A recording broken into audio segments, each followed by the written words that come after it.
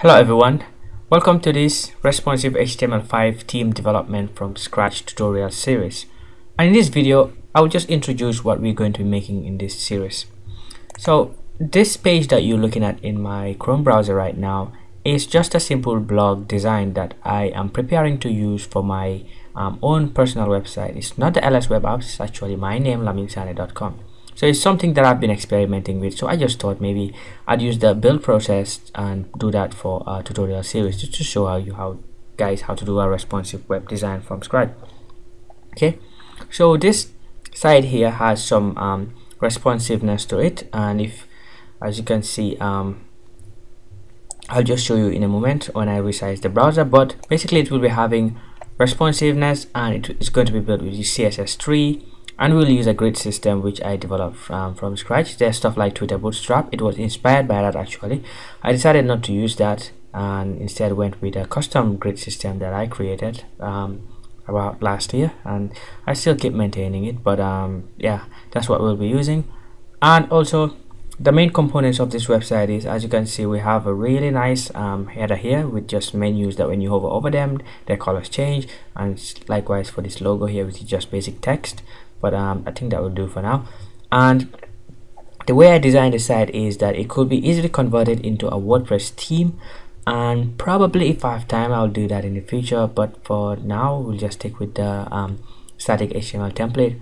And on the sidebar here you have some stuff that can be easily converted into WordPress sidebar widgets, and a WordPress theme for a blog as well. As you can see on the main content here, there is a list of blog posts, and I just scroll down, and yeah, that's what you have, nice pictures and everything. And on the bottom here we have some footer text here, all rights reserved, and previous and next for when you are navigating the different pagination pages for the blog post. And also we do have one more page, so when I click on this continue reading here, there is a dedicated page for a single blog post. It also has a sidebar, but you can opt to take that out, and you might have to do some small modification to your grid, and so it takes the whole of the width of the page. But I decided to just keep the sidebar for that as well. And as you can see, it's slightly different from the home page in that it doesn't have a list of blog posts. It just has one blog post to show with the title and a lot more text underneath than the excerpt. Okay, so I'll just show you the home page once again, and I'll just resize this page just to show you how the responsiveness behaves. And just look at the navigation bar. Just when we reach a small size it will drop downwards, as you can see, nicely fit. And the rest of the pages, the blog post, everything just comes into one big line and fills up that page. And also just take note of the sidebar.